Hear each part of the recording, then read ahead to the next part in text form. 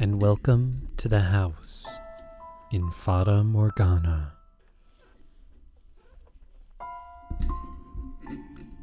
Tonight we're playing a visual novel because, we've been basically only playing The Sims for a week. And I was sitting there like, oh my god, I don't want to play The Sims again today. But I cannot bring myself to play like a big action-oriented thing right now. And so I finally decided that I was going to play a visual novel. And then it took me a while to decide on a visual novel. And I was like, it's got to be one that I haven't played before. But it's also got to be one that I'm interested in. And so eventually, after about 25 minutes being late for the stream, I decided on The House in Fata Morgana. I've never played this game, and I know nothing about this game, like, beforehand. This isn't like Umineko, which have played with a whole bunch of people, and I know all sorts of stuff about it. I've heard that this is a good visual novel. That's all I've heard. I have no clue about what the contents might be.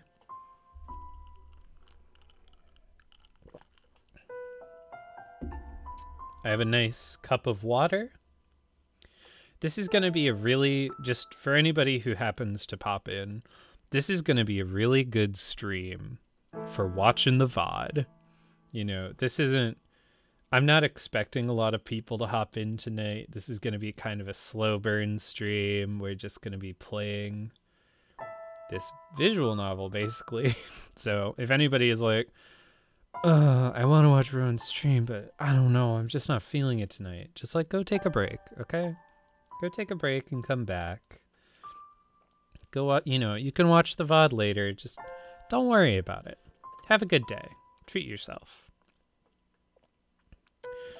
Now, because I like being nice to the people on my stream, and because I myself am a little bit thick-skinned when it comes to these things, I do have to say that Fata Morgana has a lot of elements. I've heard has elements of sexual abuse, emotional and physical abuse, familial abuse. It has gore and descriptions of gore, and there are also parts of it that have transphobic language, though the game itself, I have heard, does not portray transphobia as positive. That is what I've heard. So, hopefully I haven't spoiled anybody on the contents of the game, but the good news is that hopefully people know a bit more about what they're getting into before they're like, I'm gonna, Rowan's streaming. I'm gonna sit down and I'm gonna watch her play this game, and then I sit down and I play the game and everything sucks and is miserable forever. I don't want that to happen. So, content warnings. If anybody is in the chat who's played this game before and knows stuff about this game, and they're like, Rowan, you didn't cover all the content warnings, please tell me. Please, please, please, please, please tell me about content warnings. I am begging you. But anyway. Okay, well, people can't see my mouse, which is unfortunate. Or maybe it's fortunate. I don't know. Sometimes visual novels work really well with having a mouse on the screen, and sometimes visual novels are terrible with having the mouse on the screen.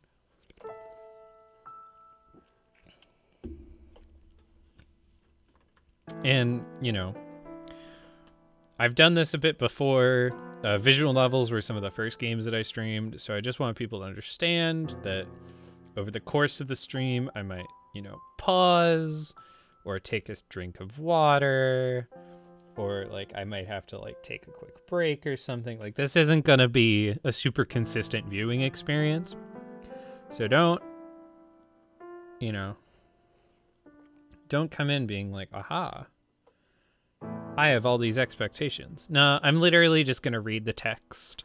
I might do character voices. I might not. I might speak in my deep, gravelly, sort of. See, I can't quite get it right. But the voice that I used while I was playing, what's the game called? World of Horror. That game. Where I can't really pronounce the difference between an H and an O. So it just sounds like I'm saying or. World of Horror.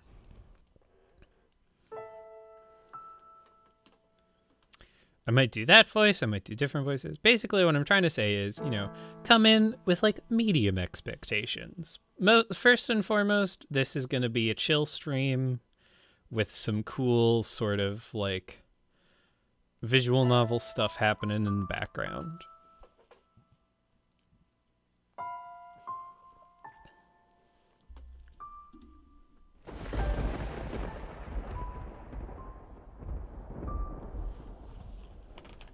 I have to adjust how I'm sitting.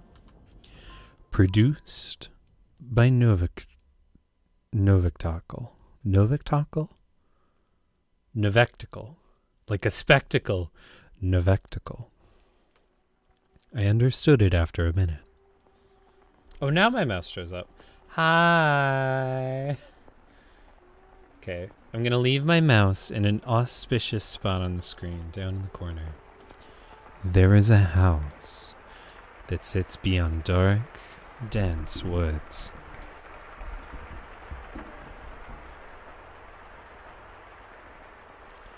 Like the that's a little bit loud. Like the world fading into view after a dream. That old mansion appears before you.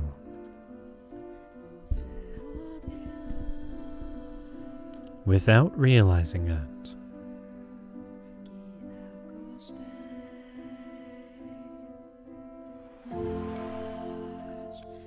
You instinctively accept as truth the events unfolding before you. The house lives in perpetuity, an amalgam of myriad fates and generations. No one knows who first said.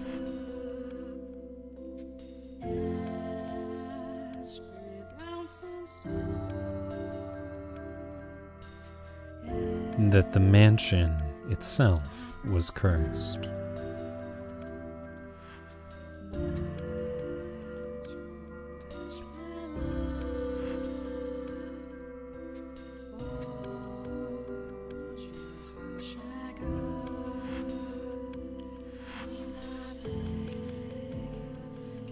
Planning, script, and direction, Keika Hanada. Art, Moyotaro.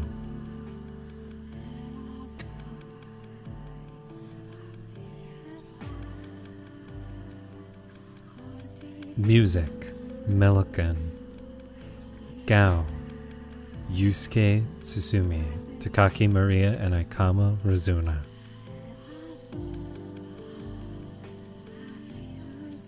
The House in Fata, Morgana.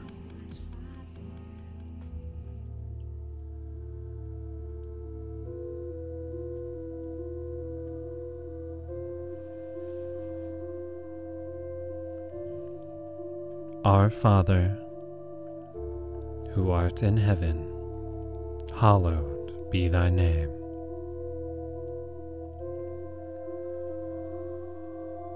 Have mercy on me, O Father.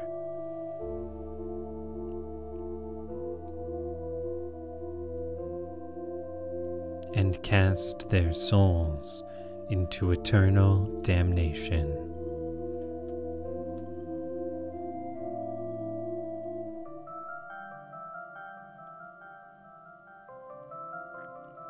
I was looking down upon a corpse, my own corpse.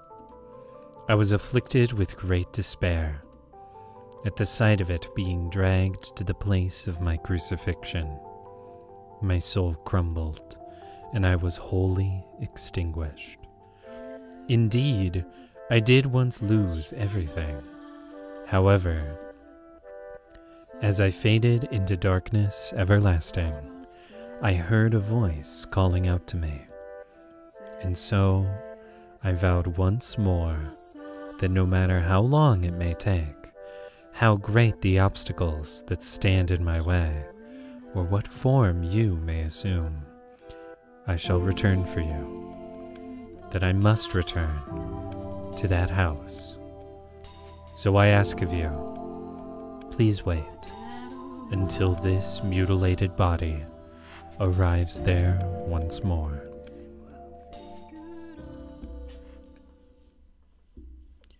Your consciousness, wavering like a ship at sea, was slowly drawn back to the surface.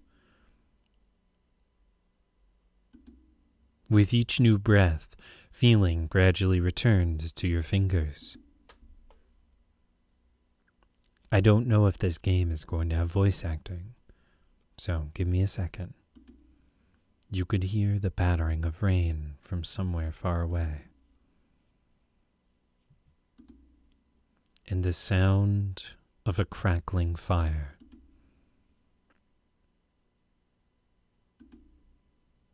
Creak, creak, creak.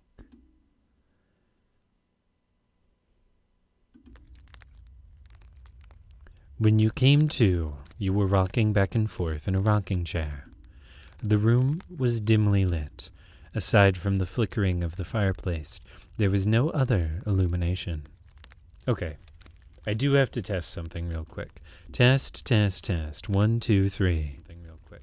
Test, test, test. 1, 2, 3. All right, that's pretty good actually. The audio mixing's not bad. The room was dimly lit.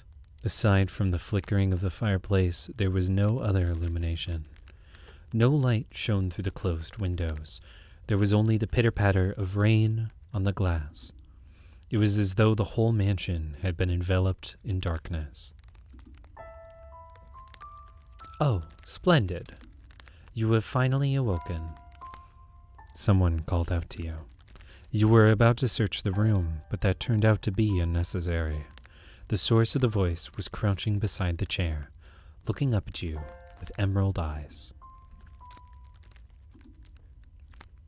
Good morning, Master.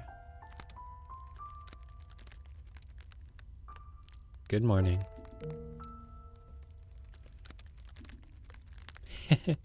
What is the matter? Are you still waking up? You seem rather drowsy. Come now, you must gather yourself, though I am glad to hear your voice.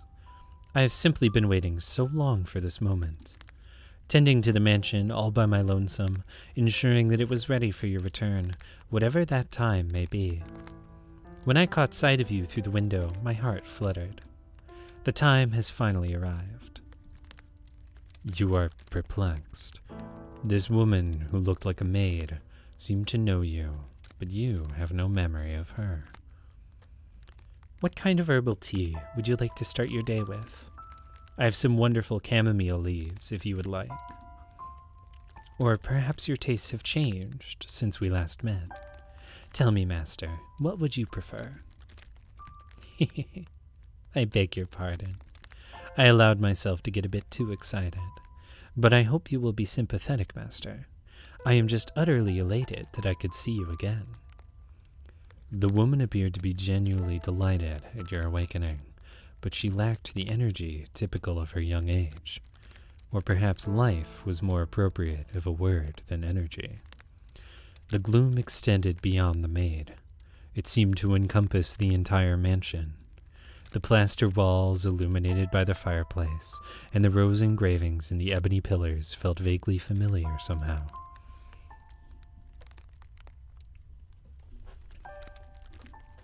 But a crushing sense of claustrophobia overpowered that familiarity.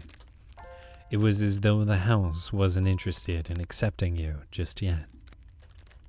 Oh my, You do not know who I am? Do you not know who you are, either? That is quite the predicament. If you cannot remember who you are, then who am I to serve? The woman's face was pale, almost as though a faint chill ran down your spine. You are the master of this house, though it would seem you have no memories of such. Quite the dilemma. If you know not who you are, then you are no different than a stranger to me, no? Indeed, you have returned, but from where? That I cannot say. How about this?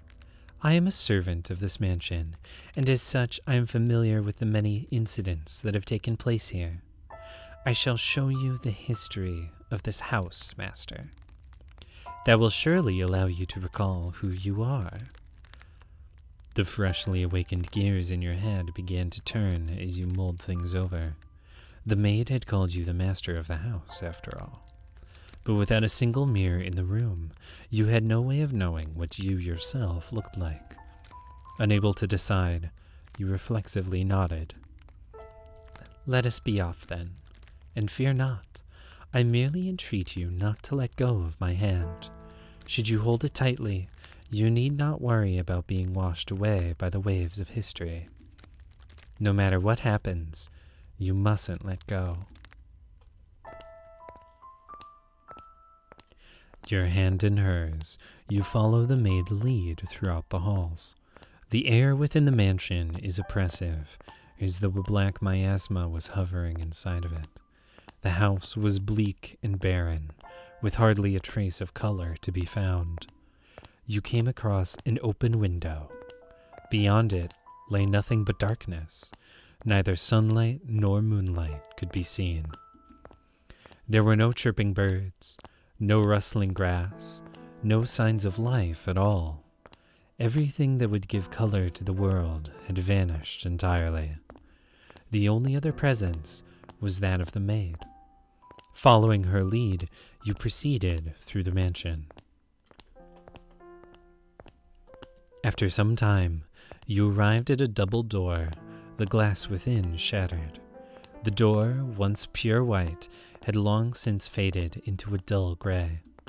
It appeared to lead to the back garden. You could hear children laughing on the other side. Though it is in the state you now see it, a beautiful, beautiful garden once lay beyond these doors. The owner of the time enjoyed gathering rare species of rose from across the world. At its grandest, it seemed every flower was in constant competition for the most majestic bloom. Would you like to see this era of splendor and prosperity? Hee hee. I very much hope it is to your liking, master.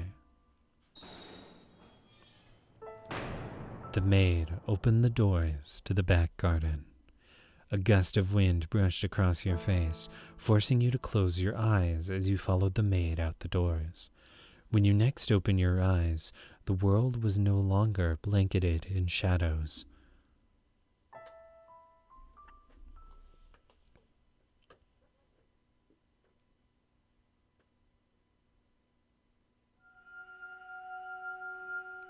The first door. 1603.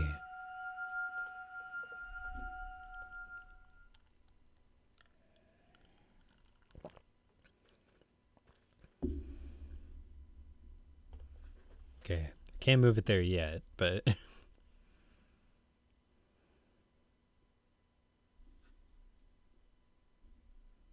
oh, there it is. Save. There we go.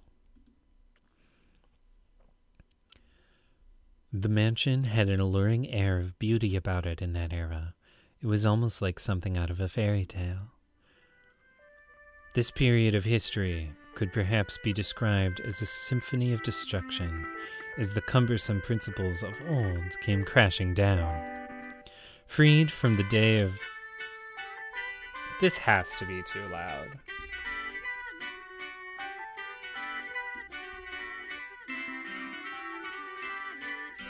Test? Tess? It is a bit too loud. Hold on.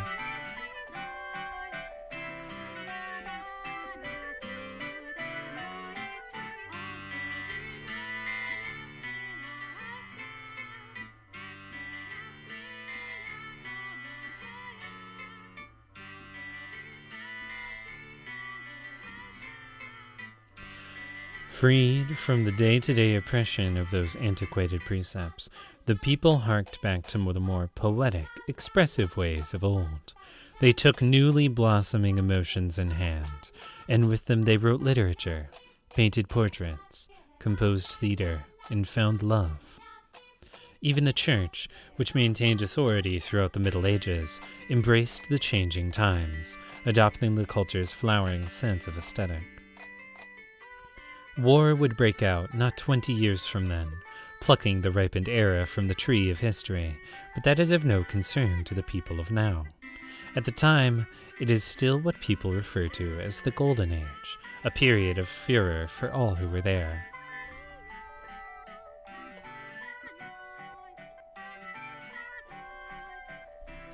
Now, let us take a slight detour. No, we will not be changing locations. This is a tale about the mansion, from beginning to end. We will, however, be moving through time.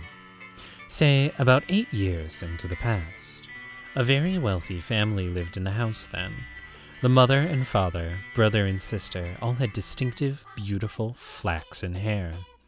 I was always enamored by their hair. By contrast, mine is like the color of a wet crow. See? There I am, standing around, looking rather a fool. I was happy back then. And what reason did I have not to be, afforded the opportunity to attend such a beautiful home? So I poured my heart into serving that family. Listen closely, if you would. That soft, fleeting sound that could only be a young girl singing. Can you hear it? I can't do a young girl voice. I can do this voice. La la la, la la la la la. The girl you see, cheerfully picking crimson roses and singing like a songbird, was called Nellie. Though young, she sang with elegance. Nellie was deeply fond of the house's garden, and she would often spend her afternoons there.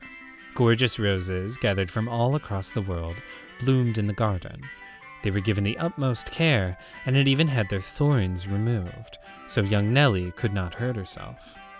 The light brown-haired girl carefully plucked petals from the roses, gathering them up in her dress as she sang. Her voice was like music played by fairies. Nay, the sight of her was like an angel descended from heaven. Oh dear, please don't look at me like that. I admit I was being rather fanciful with my description. But what is a woman if not fanciful?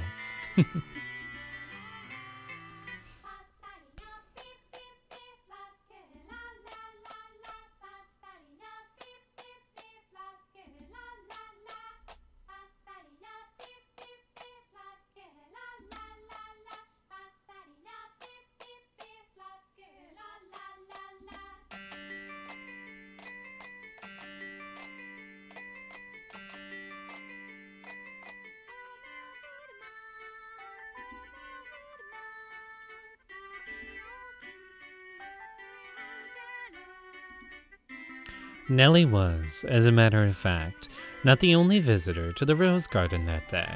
She always came with her older brother, Mel. The young siblings were inseparable in their youth. Mel adored his little sister, who in turn pined for his attention.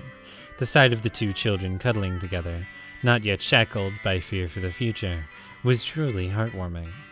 That day, Mel was sitting in the shade of a tree, reading a book.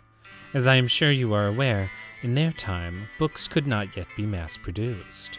What he was reading had been copied personally by a scribe. I presume he had borrowed it from the church itself. The book, having passed through many hands over many years, was visibly worn, but I suppose that just speaks to its importance. It was, in fact, a Latin grammar textbook that he was reading. Mel was a clever boy.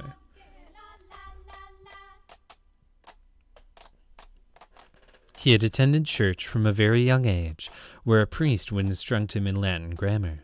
So at that time, I believe he was capable of reading even advanced text in the language. Oh, dearest Mel, please. The young girl approached her brother, who was consumed by the text. In her hands, she carried a pile of rose petals. Though his sister's shadow overlapped with the trees, the boy still did not notice. So Nellie puffed her cheeks, thrust out her slender arms, and let the petals fall. Ah! Look, your head is covered in roses, Mel. Oh, Nellie, you got petals on the book. This isn't mine. I can't afford to let it get dirty. It's your fault, dearest Mel. I tried to get your attention. And besides, flowers don't get a book dirty. I must raise the right flag. When did my little lady find herself such a sharp wit? While waiting for you, dearest Mel. I waited, and you didn't so much as glance at me. I'll be an adult by the time you're done reading that book. Wow, that soon? That soon. Mother says girls grow up fast. She may be right. In that case, we should do something together before you're all grown up. Surely you won't play with me any longer when you become an adult. That's not true. I'll still play with you even when I'm grown up. But grown-ups don't play, Nellie. Fine. I'll just have to stay a child forever then. Didn't you just say you were about to grow up? You're so mean to me, Mel. I'm sorry. Please don't pout, my little lady. How about this? To make it up with you, I'll play with whatever you want today. Really? Do you mean it? I want to play make-believe. Make-believe? Make-believe. I will be a princess, taken captive by an evil kingdom, and you, dearest Mel, will be my valiant knight. And then you turn into a prince with you rescue me. A knight can become a prince. Impressive. They can. Knights and princes both have to be charming, so of course they can. Which is why it must be you, dearest Mel. No one else can be my prince or my knight. While he may have appeared outwardly embarrassed as his rose-cheeked sister proclaimed prattlingly, I'm certain he was smiling on the inside. After a few minutes, he meekly knelt, bringing himself to eye level with Nellie and gently stroking her soft hair. All right, then. You're my princess, Nellie. And not just any one princess, dearest Mel, but yours alone. So, don't be anyone else's prince but mine, okay? Nellie. My princess is quite the fawner, isn't she?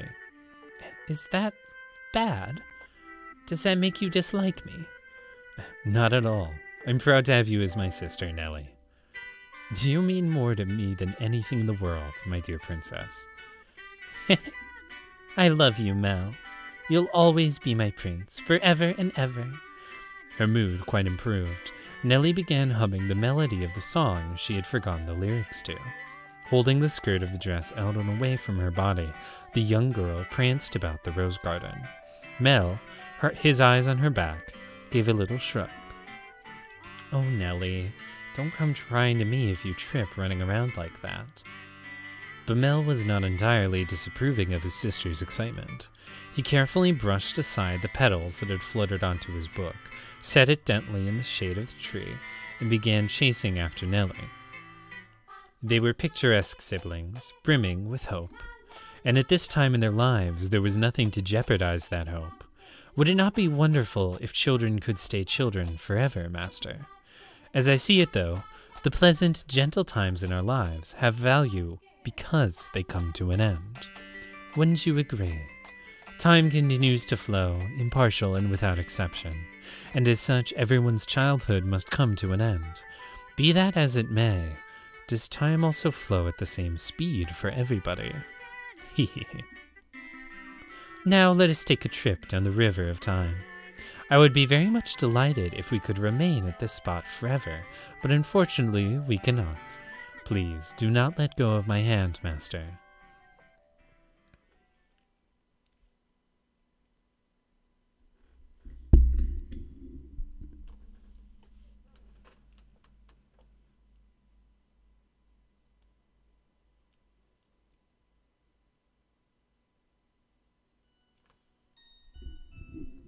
I'll be on my way then. Oh, you usually stay for longer. Yes, I have an errand to run today. Thank you for your time, as always. Would you like the book back sometime next week? Next week or the week after. Hold on to it as long as you'd like. But surely there are others who want to use it. None as sharp as you, Mel. Put yourself in my shoes and you'd understand. I want to give you any advantage you can get.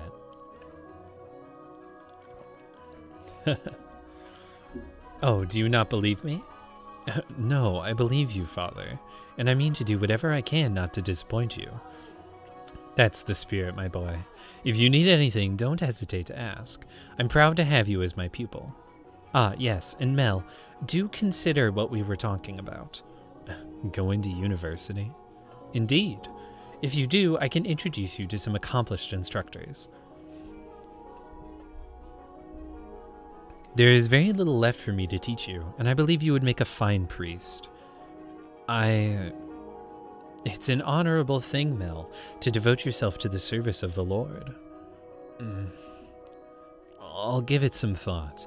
If you'll excuse me, then, I'll see you again sometime. Our doors are always open. Farewell.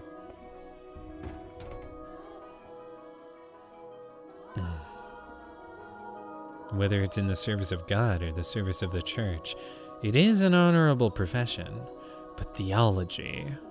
I wouldn't mind attending university, but I'm just not sure. I'd kind of like to do something different, something more befitting of our times. For what, though, I'm stumped. But I need to make up my mind sooner or later. If I drag my feet for too long, even Father's liable to grow impatient. Mercy me.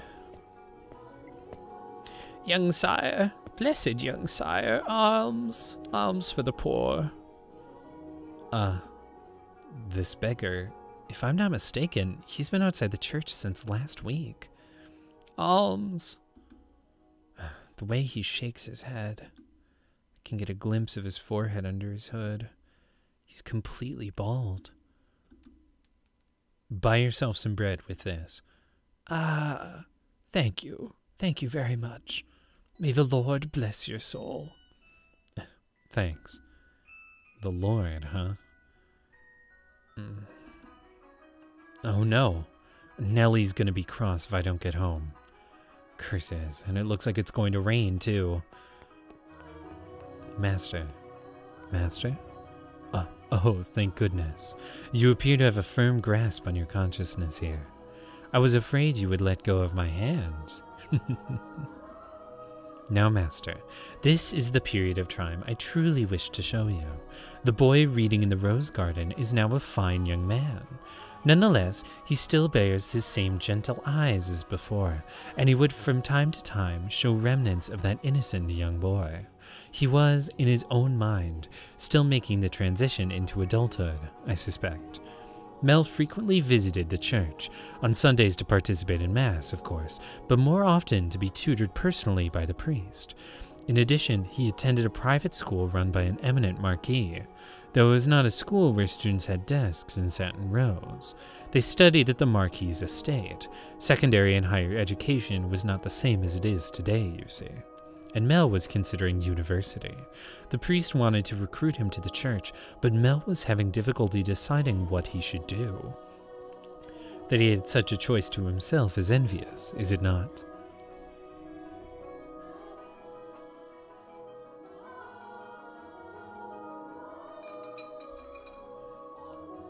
Good afternoon. I'm here to pick up my order. Is it ready? Aye, ready and waiting, young Master Rhodes. Don't call me young master, please. I beg your pardon. Can I seem to get it hard I cannot talk in this accent for very long, but I'll try. Can I seem to get my head out of the past? Your order's right here, sir. Mel had stopped in a jewelry store at the center of town on his way back from the church. The building was both a workshop and a storefront, and the nobles of the area were deeply fond of the master's wares. He was skilled enough that even the royal family had commissioned work from him. As a matter of fact, the wooden sign out front was engraved with a replica of a piece of his jewelry, said to be on display in the palace. As artistry flourished in the Golden Age, the number of shops selling luxurious items and jewelry rose in kind, but the clientele of these shops comprised a very narrow range of people. May I have a look? Of course, of course. Good. It came out just as I'd hoped. Splendid work. Can I afford to disappoint a loyal customer like yourself? An admirable work ethic as well. I'm sure she'll love it. Such a kind lad, young master.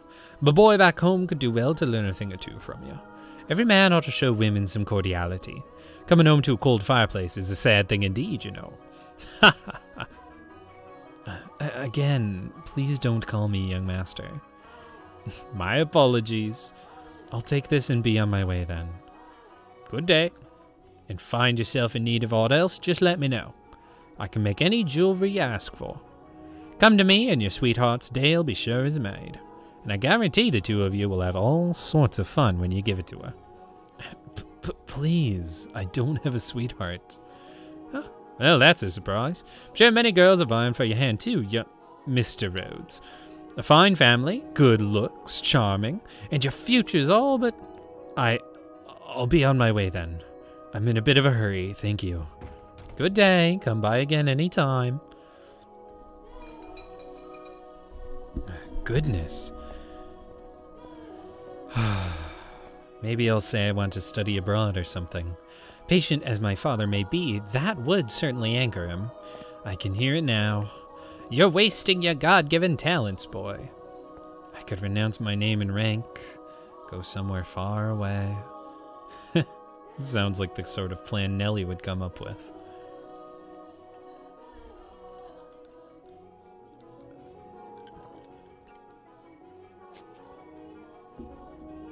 As he drew closer to the mansion, the rich fragrance of roses grew more prominent in turn. Over time, the distinctive scent led visitors to refer to the house as the Rose Manor. It was also probably a play on the flaxen-haired family's last name, Rhodes, which you heard the owner of the jewelry store just say moments earlier, not later. Earlier, definitely. The mansion looked quite different than it does now, no? No thickets of ivy covering the walls, no rotting broken doors to be found. I wonder what the Rhodes family would think if they saw the house in its present condition. The sight of their abundantly blooming roses, a veritable symbol of prosperity, long since withered and turned into the soil. My apologies, I got a little sentimental there. Let us forget for a moment about our own time. I suppose I stayed out a little bit too long. Oh well, the sun still shines high in the sky. I'm sure it's... Dearest Mel, what took you so long? Wherever have you been? I've been waiting forever. Nellie? You're not in the house. Nope, you were taking so long I decided to wait by the gate. But you didn't even notice me at all. Is that any way to treat a lady? All that studying's got your head stuck up in the clouds. No, it hasn't, really. Also, you're heavy. Could you please get off of my back? Heavy? I've been gradually reducing the amount of sweets I eat. And I love sweets, you know, to maintain for my figure for my new dress. And you call me heavy? I didn't catch that. Were you saying a tongue twister? You're such a dimwit, Mel. Jerk, blockhead, weakling, and obnoxious to boot. Whatever happened to the delightful little girl who was once my younger sister? She'd probably throw a fit if I said that out loud, though. Should you really be outside, Nellie? You are the star of today's event. Oh, it's fine. They can call it a birthday party, but I know it's just about fraternizing. It's obvious what Father's true motives are. He'll be gathering a bunch of boys from good families to look for someone to marry me off to. Ugh, I have no interest in that at all. Don't be like that, Nellie. They're all here for you. At least enjoy what you can at the party. I guess. Besides, it's not completely terrible. Look at this, dearest Mel. What do you think? What do I think? About what? About what? Me! Oh, that's not what she said. Mel, my new dress. It's here. I'm wearing it. How could you not notice? I did notice. It was something I hadn't seen before. But you have so many dresses, Nellie. But this is the dress I had made just for today. Look at the colors. They're so pretty. It's the work of a renowned dyer. And this belt is just perfect. Do you see how it comes together to form a butterfly? Oh. Oh, I'm just absolutely in love with it. I think I'll be wearing this dress for a while to come. So tell me, what do you think? Does it look good on me? Yeah, it does. It's pretty. In some ways, I guess she is still a delightful little girl at heart. Oh, dearest Mel, I love you. Whoa, don't jump on me like that. Oh my, you dropped something. And what have we here? Wait, no, you can't have that yet. Is it a present? Give it back. I was gonna give that to you later. I knew it. It's for me. Just what could it be? Hey, don't open it. What's the big deal? It's gonna be mine soon anyway, isn't it?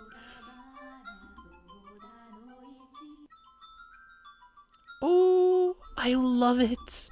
A rose necklace. And this design, it's from that jeweler the royal family uses. Oh, my dearest Mel, you had this made just for me, didn't you? Oh, jeez. It defeats the purpose if you open it before the party, Nellie. Happiness is sooner than... Blah, blah, blah, blah, blah, blah, blah, blah. I can't talk. Happiness is always better sooner rather than later, Mel. I think I'll put it on right away. There, how does it look? It looks lovely. My prince is still the sweetest in all the land. Don't make weird noises. Oh, but why not? A prince always knows exactly what his princess wants. And this princess wanted some jewelry to go with her new dress. Understand? Jeez, I sure don't have it easy playing your prince, Nellie. Might be about time you found a new one for yourself. A prince is a prince because you can't just find one standing on the street corner. If you want to retire, dearest Mel, you're going to have to wait another 10 years at least. That's a long time. Or if you find yourself a new princess. I'm not so... You're about as romantic as a rock, dearest Mel. But worry not, your adorable sister will always be your princess for you. What more could you want? Are you really allowed to be the judge of that? I mean more to you than any other girl in the world, do I not? Then that makes me your princess. Hey, what's with that laugh and it'll all be over soon laugh? You're always telling me I mean more than anyone to you. Yeah, you do. More than anyone in the world, my beloved baby sister. I'll take good care of this necklace. Thank you, my dearest Mel. Well, if you're happy with it, then so am I. You're very welcome. Now, back into the house with you. Can't have a party without the guest of honor. Do you know if anyone else is here yet? Nope. I imagine they'll be here soon, though. Were you down at the church again, Mel? Yeah. There was something I didn't know how to translate, so I went to the priest to look it up. Wow, so diligent. Can't say I really like the priest there personally. Actually, I kind of feel the same way. What? Really? Why? Well, you know, I have my reasons. So even you don't always like the priest, huh? Let's skip mass on Sunday then. We can go play. No skipping church. As grew the brother, so did do the sister. That day, Nellie would be turning 14, and Mel, 3 years her senior, was 17. You saw with your own eyes, so you know just how much she has changed. She was always a cute little girl, and she grew into an even more beautiful young woman. Though she was only 14, she was well on her way to becoming a fine lady. As for her character, well... But a girl like that has her own charms, wouldn't you say? Drifting down the river of time, the two siblings matured into healthy young adults, but the core of their relationship did not change in the slightest. Nellie was very much attached to her brother, and as much as Mel complained, he still cared deeply for her.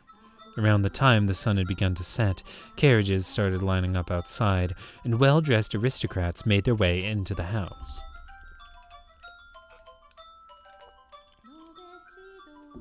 As Nellie had suspected, the majority of them were boys. Yes, I understand. You don't need to say anything more. Rose Manor, right? Okay, we'll go together. Me? Alone? No, please don't make me. The inhabitants of Rose Manor are surely living quite contented lives, and I'm sure they don't remember a thing.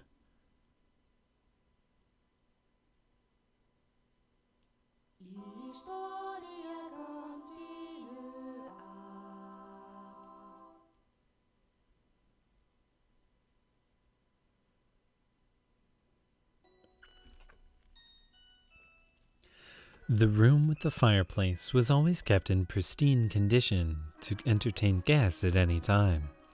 Walls colorfully decorated with tapestries and stained glass windows gave testament to the family's great fortune.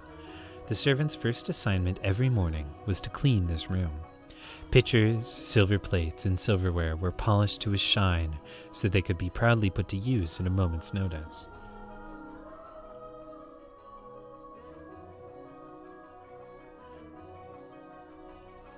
And for events like their daughter's birthday, the room served an even more important role. The table's tops were removable, so they had ordered new tabletops with designs made specifically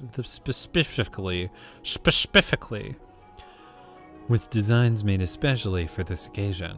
And once the banquet had drawn to a close, the tables speckled with half-empty wine glasses and leftover candied fruits were moved off to the side to make room for, of course, the festivities. Good evening, Lady Nellie. You're looking particularly lovely today. Nellie, I had these jewels cut just for you. You'll let me have this dance, won't you?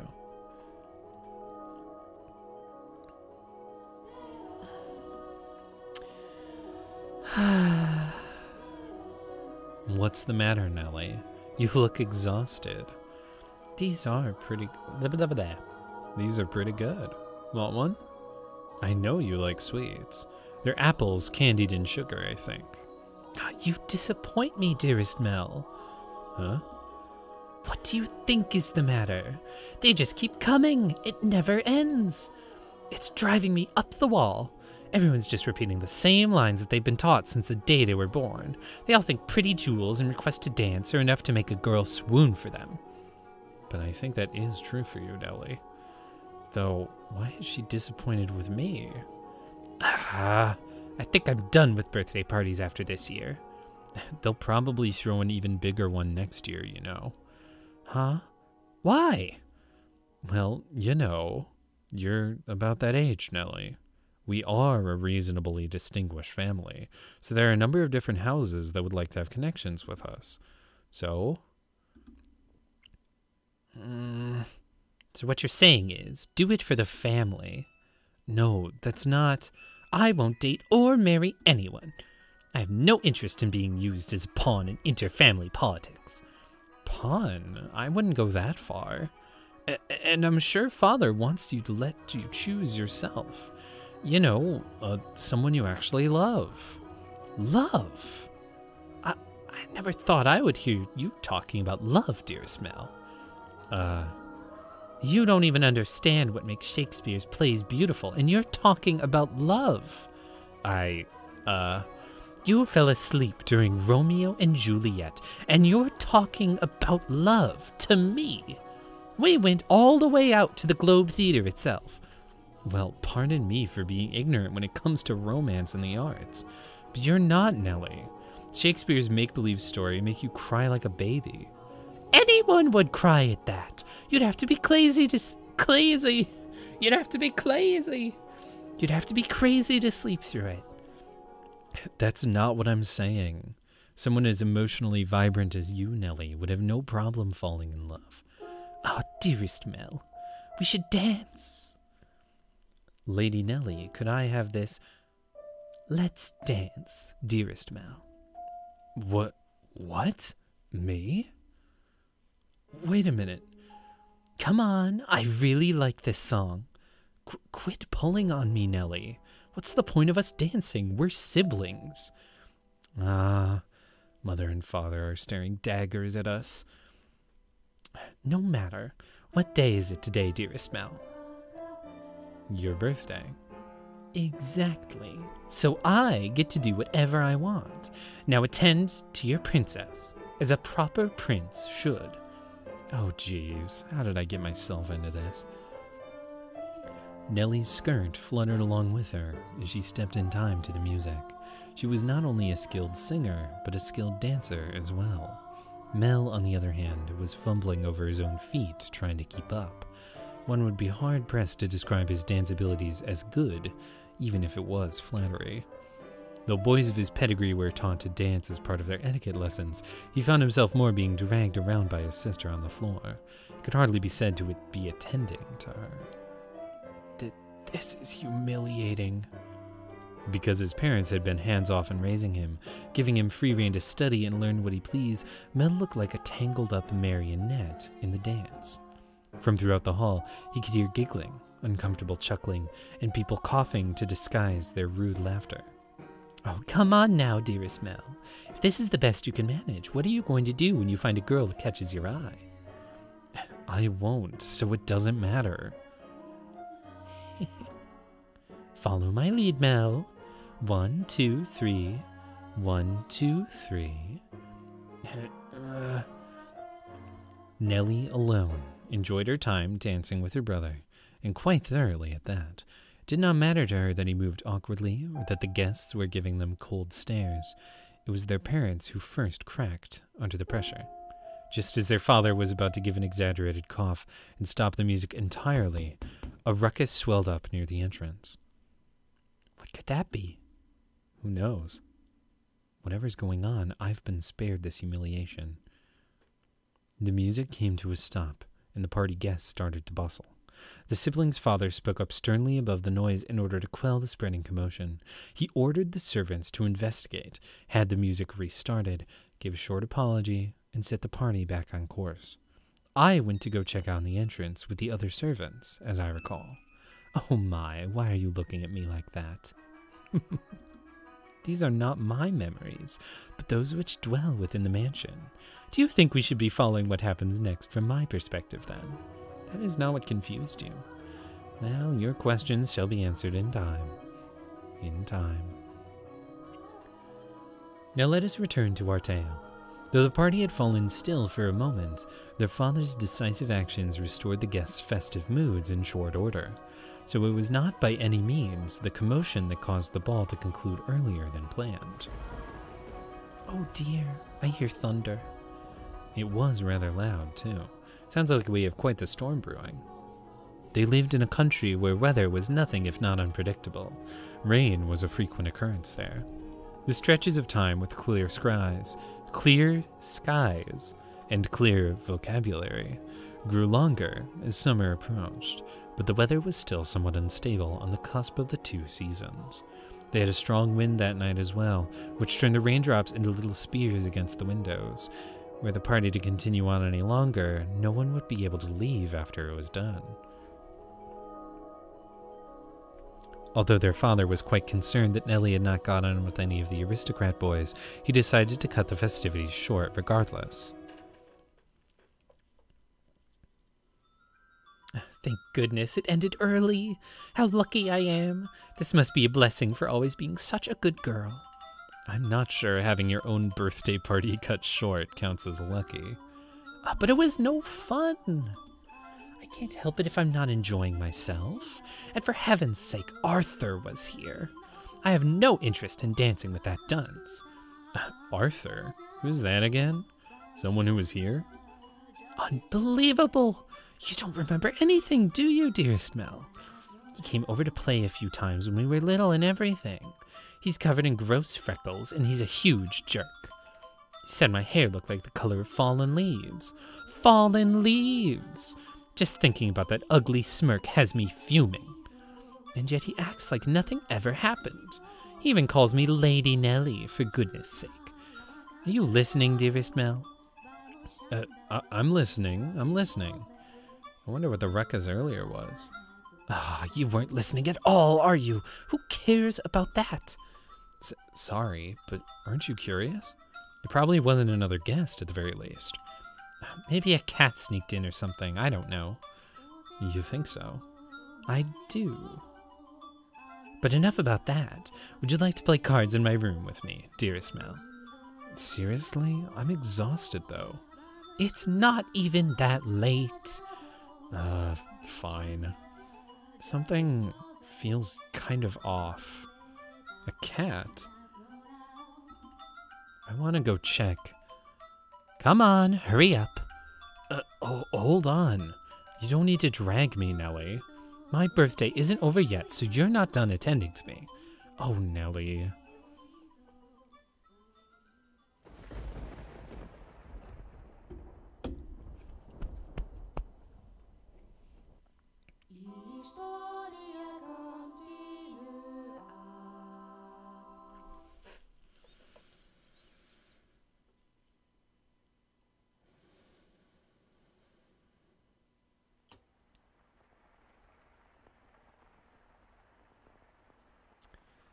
I have a horrible suspicion about where this is going.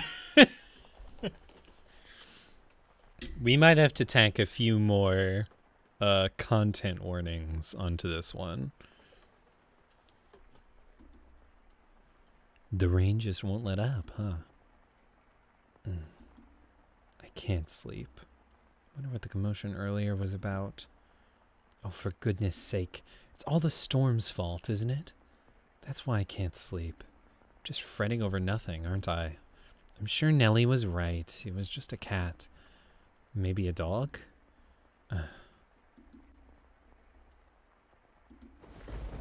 I can't sleep.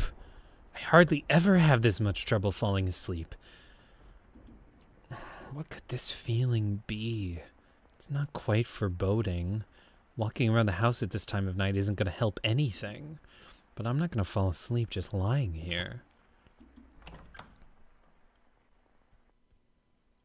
The only sounds that could be heard in the dark corridors were the sharp pitter-patter of the rain on the windows, his footsteps, and his breath in his ear. Though he was intimately familiar with the layout of his home, that night the hallways felt like an endless labyrinth veiled in shadows. No moonlight shone through the windows, so he naturally found himself moving cautiously, despite being in his own home. Keeping the palm of his hand pressed up against the cold wall, he put one foot in front of the other and kept moving. But where was he supposed to go? Mel, of course, had no way of answering that question by himself.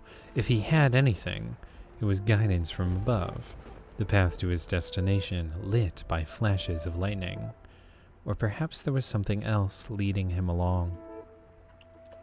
Though he progressed with a fair bit of hesitation in his step, Mel was slowly but surely drawing nearer to one room in particular. He made his way through the seemingly endless halls, past the living room, its fireplace long since put out, into another corridor, and then stepped outside in Abigail's bedchamber. The dim glow of a lamp spilled through the cracks in the door. A gust of wind isn't necessary to make a flame flicker. A person's movements or vibrations in the air from someone speaking, the slightest of motions can cause the light of the fire to move, shifting subtly as though nudged by an invisible fingertip. I can see light from inside. Is she still awake? There's a voice. He was hesitating. It would not be difficult for him to approach the door and simply peer inside, but he had reservations about peeping in on another's chambers, even if it was in his own house. Moreover, this room was assigned to a woman. There was a woman behind that door. What would you do, Master, in this situation? Would you succumb to your curiosity and gaze inside, or would you respect the owner's delicate privacy? I shouldn't be doing this, but that voice, it feels like it's calling to me or someone else. Yes, me, could sense someone watching me at that moment. He had succumbed to his curiosity after all. He stood on the other side of the door from myself, his flaxen eyes open wide, trying to remain as invisible as possible. The wavering in his heart created faint ripples in the air, which I pretended not to notice. Yes, I knew he was there from the very beginning. I could sense his presence and his wavering emotions on the other side of the door. But I could not begin to speculate as to his true feelings, or how great a surprise this could be to him.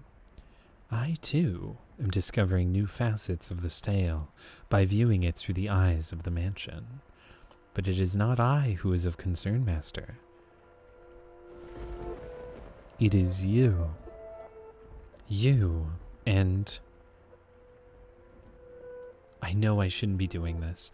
I should be ashamed of myself, but I can't look away. Who is that?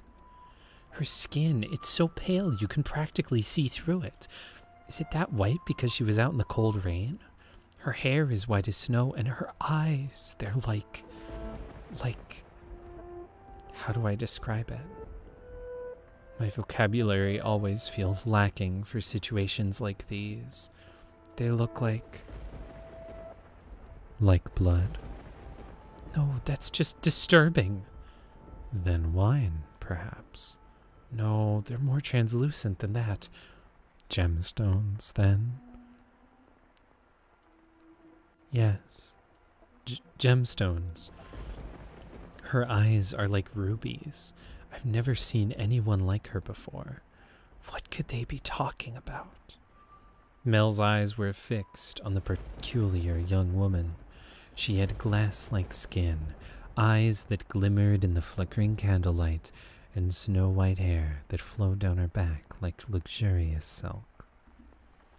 But her lips were blue-purple, her soft, delicate skin sullied with grime, her twinkling eyes pointed towards the floor, and her hair a disheveled mess.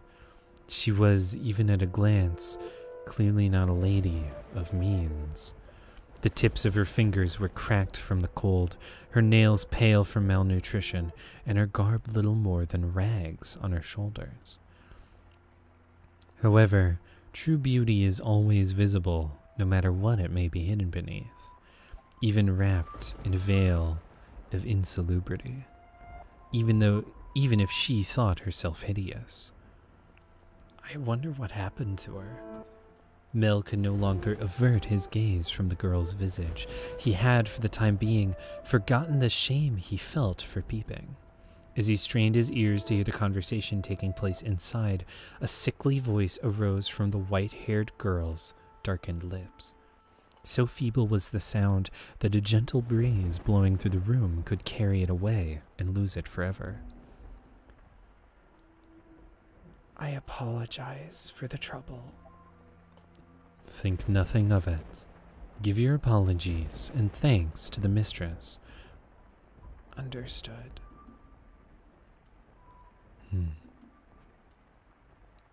There is something strangely comforting about this house. It's like I've been here before. If my father were here, I'm sure he would be quite fond of it. I am sorry about your father. There's nothing you could have done, I imagine. When you came to our rescue, he was already... Rescue? Father? Was that, perchance, what the commotion was about? He stared intently, entranced by the scene unfolding beyond the door. A gaze can often signal one's presence to others more effectively than words. The white-haired girl probably saw him there as well. She flicked her gem-like eyes upward. That was when the boy finally felt a pang of panic. For a split second, his flaxen eyes met her rubies, causing him to recoil from the door in fear and shame. His heart was pounding like the rain outside the window. Careful not to make even a single sound, he took one, then 2 steps away. Did she catch me? I'm not sure. It was only for a moment. She can't have seen me.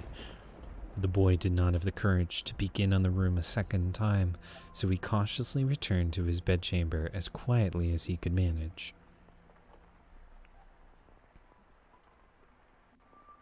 But even beneath his covers, he could not erase the girl's eyes from his memory. Her melancholic irises, her voice delicate like a glass sculpture, her pale, almost lifeless skin, and her pure white hair.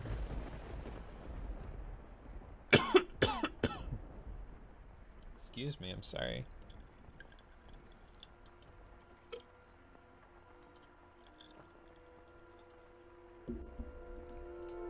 Every singular detail kept him from banishing her image from his mind, nor could he restrain his pounding heart. Who could she be?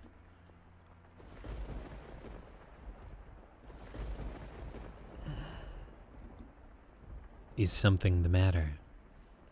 No, I just thought I felt someone watching us. It's only your imagination, I'm sure. If not your imagination, then perhaps some unseen force was looking at you. Unseen force? Are you familiar with how people refer to this mansion? Rose Manor, of course. Yes, indeed. It is called Rose Manor because you can smell the sweet fragrance of the rose garden, even from a great distance. But that's not what I meant.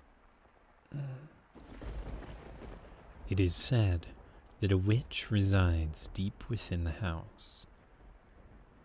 A witch? I have not heard any such stories. You probably wouldn't have. It was a very, very long time ago. Nothing you need concern yourself with. You have a peculiar presence about you. Should I consider that a compliment? It's getting late. You should get some rest. A room has already been set aside for you. But first, may I ask you one thing? Yes.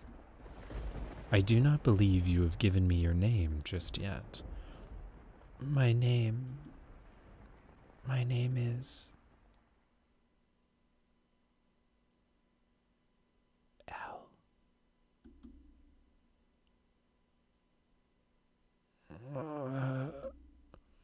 Wake up.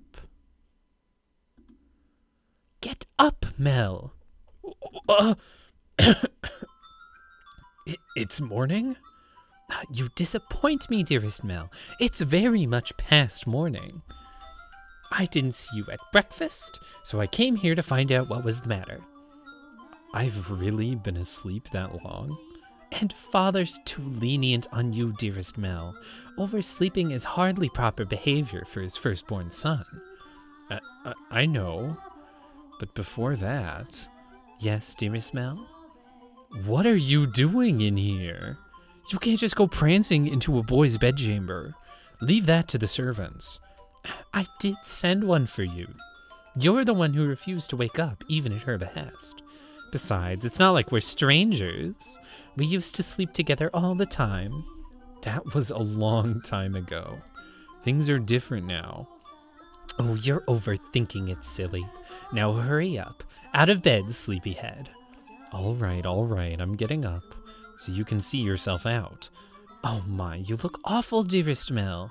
For someone who overslept, you look like you didn't get a wink of sleep. You think so? You didn't go out on the town last night, did you? Naughty, naughty boy. I would never do that. You know that. You squeaked. I don't think I believe you. I didn't go out last night or anything. I'm tired because you had me playing cards until that late, Nellie. Hey, we weren't playing for that long. Besides, look at me. I got up just fine. Anyways, shoo. I can't get dressed with you in here. Fine, I'm leaving. Oh, I almost forgot, dearest Mel. What now? Come on, no need to be mean. I'm sure you'd be quite surprised at the news. What? At breakfast, which you missed, by the way. Father told us. Told you what? Do I really want to say? It sounds like you want me out of your room, dearest Mel. Oh, please, Nellie. We got a new maid today, from a house we have ties to, supposedly. I've never seen anyone like her before. For supposedly coming from a good family, she's not very graceful, and I've never seen her at a single gathering. But that's not the surprising part. Does the maid... She's peculiar. Has a very unusual appearance, that one. Have white hair? What? How do you know that, dearest Mel? Thanks, Nellie. Hey, get back here. Oh, for goodness sakes, what's gotten into you? Bah. At the time, the majority of the servants at the mansion were men, but the ladies of the house all had Abigails, so there were several women servants, myself included. The maids, by and large, were selected from the daughters of other esteemed families. It was, you could say, a sort of training before they entered society. The girls would serve at houses even more powerful than their own, and the white-haired girl Mel saw the night before was one such maid. When he heard this, Mel could not sit still any longer. I didn't really think this through, did I? I don't even know where she is. I'm guessing she's probably Mother's maid, isn't she? White hair. It has to be the girl from last night. But deep down, he was having difficulty believing the young woman he saw was truly here to be a servant. Can you blame him?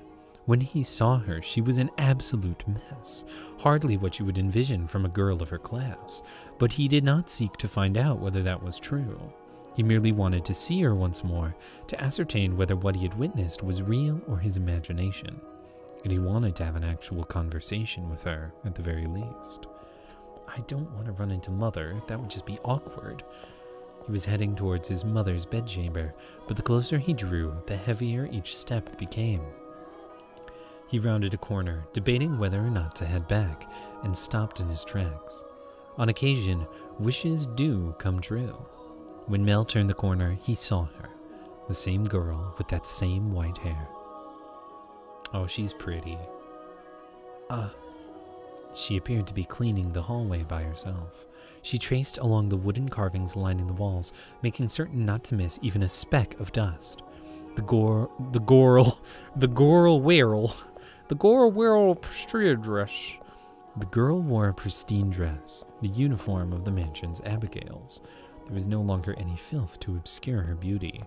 All that had covered her pure white hair and glass-like skin was no more. The only thing that had not changed was her listless, ruby eyes. Pardon me. Hearing his footsteps, the young woman raised her head. She caught Mel's gaze and for a brief moment merely blinked at him in silence. Lord Mel, yes. Your father informed me of you. Did he? I guess I don't need to introduce myself then. I believe she made an attempt to smile, though it was difficult to tell, and she quickly dropped her gaze back to the floor. Flax and Ruby met again, only for the briefest moment. She seemed to be looking at both someone in front of her and no one at all. Everyone here truly has the most beautiful color of hair. Do you have business with the mistress, Lord Mel? I can let her know if you would like. No, I was looking for you. For me. Mel felt as though all the blood in his body was starting to flow backwards. He could not effectively describe the sensation, but it resembled panic. On his way to find her, Mel had come up with a bunch of subjects he wanted to talk about, and he generally had little trouble speaking with others. He had had less experience interacting with women, this was true, but the time he had spent around Nellie had kept him from stumbling too much. Until then. Yes, for you. Why would you be looking for me, Lord Mel? I was wondering how you were doing. Pardon? I'm quite fine. Good! That's great to hear. You fool, Mel, what are you even saying? You have more important things to ask, like where she came from, or to tell her that she has pretty hair. But I don't want to trouble her too much. Lord Mel? Yes! Sorry, you just suddenly fell silent. Was I, in your way? In my way? No, not at all. What are you up to? I'm cleaning. Well, yeah, I didn't even need to ask, did I? Ah, you're cleaning.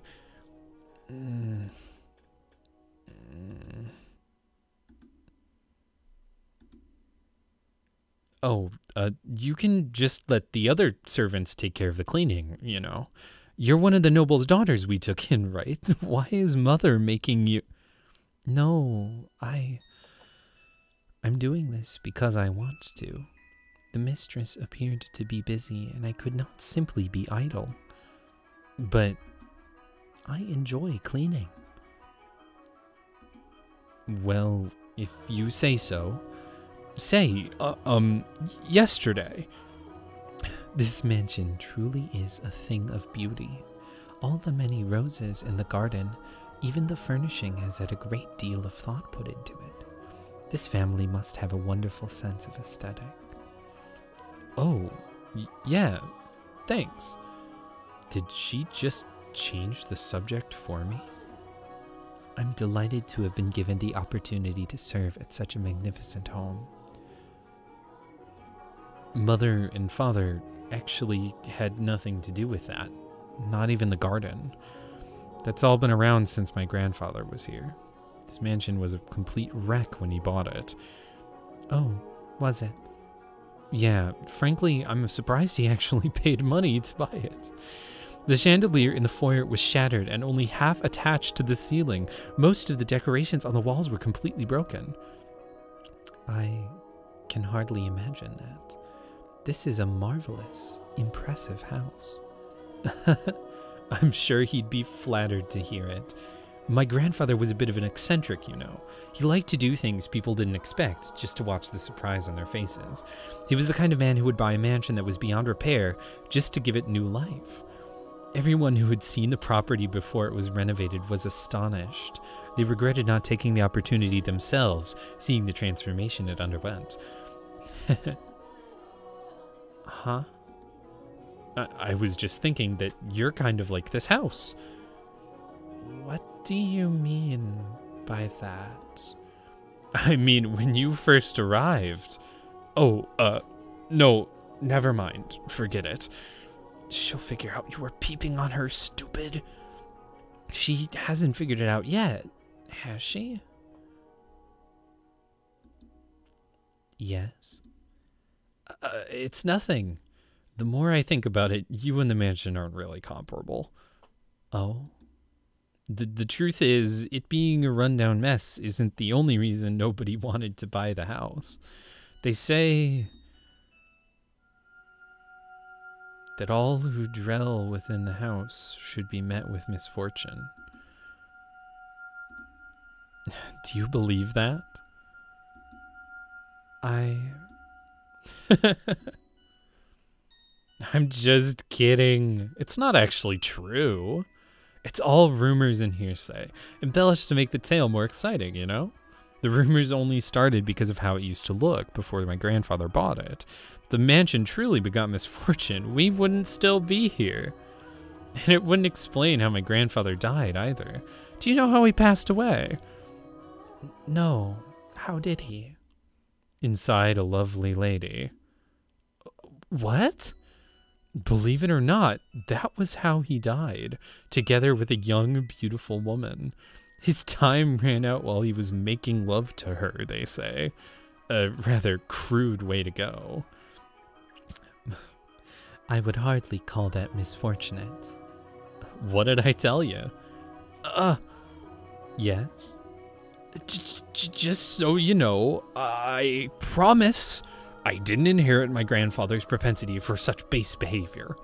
I am pure of body and spirit, dedicated wholly to my studies, so... Hey, I got her to laugh. my apologies. No, it's fine. Anyway, we were talking about the mansion, right? I've always thought it was kind of a weird place myself. That dress you're wearing, it was found here after my grandfather bought the place. You don't see that kind of design around the parts, so it was probably imported. The architecture is really old-fashioned too, which must have caught grandfather's eye. When he announced his plans to buy it, the entire family opposed his decision, but he refused to budge. Renovation upon renovation gave the mansion new life, but all of his work he was most fond of... That didn't make any sense. But of all his work, there we go, he was most fond of the roses in the garden.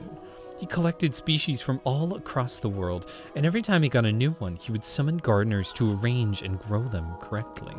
It took incredibly long to complete. There were even some that wouldn't grow in this climate, but grandfather refused to give in. He truly loves roses.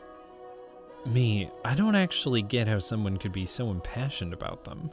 It's embarrassing every time someone calls this house Rose Manor, you know. Perhaps the roses were meant for someone. What? I am simply speculating.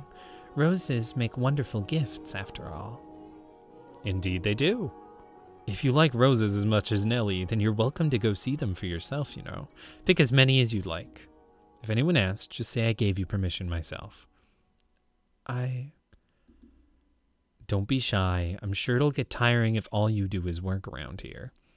No, I'm sensitive to sunlight. Oh, that's unusual. Perhaps that explains why you're so pale. I had no idea. That sounds rough.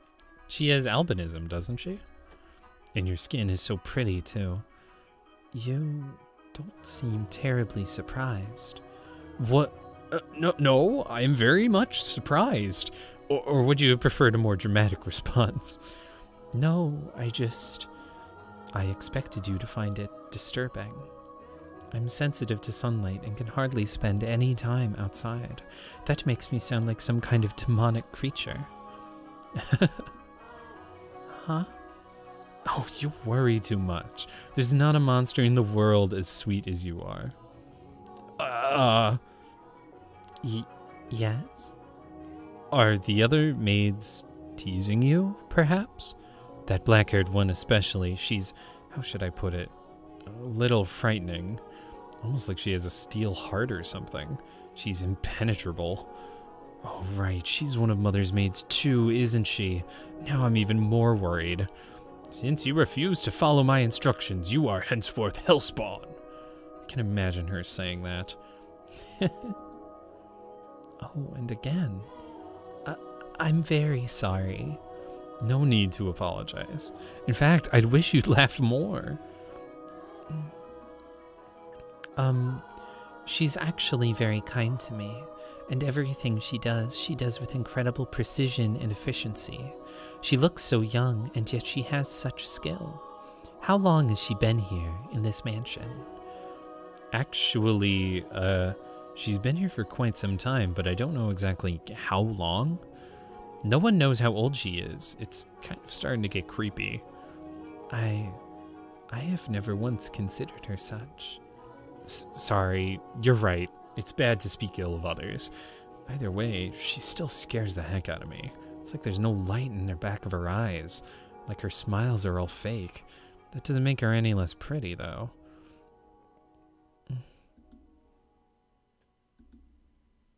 The conversation died. I have to think of something else to talk about fast. Um, uh, oh, yes, you can ask me anything. Does the master, your father, Lord Mal, often retire from the mansion? I have not seen him around. Oh, yeah, father frequently returns home. His mansion is actually our second house. Why do you ask? I was just curious. Nothing more. Oh. Um. Yes, what is it? One of the maids asked to see me, so I need to be on my way. If you'll excuse me. What? All right. See you later, then. Goodbye. Oh, wait, one moment. Huh? Since you're sensitive to the sun, I can pick some roses from time to time. For you. For you to decorate your room. Lord Mal. That's all. Sorry for holding you up. Oh, why am I so bad at this all of a sudden? She definitely thinks I'm obnoxious. Oh, I want to go hide under a rock. I want to reverse time and just try this over again. Roses are not very becoming of me. He is too kind.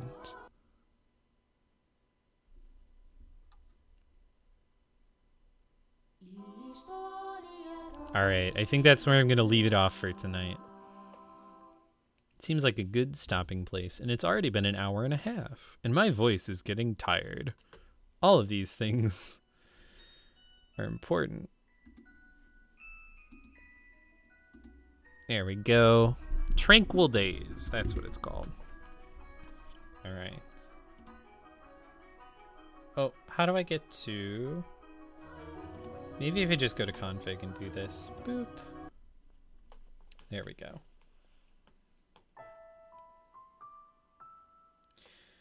Alright. Well, thank you for joining me for Broken Cowbell tonight. We had a very quiet stream, but that's okay. I was feeling a bit quiet. To those of you turning into the VOD, thank you for that as well. I appreciate everyone who comes in on the stream, even if I don't see you come in at the time. So, thanks to everyone who was here. I'll see you all tomorrow, and I hope you have a good week. Goodbye.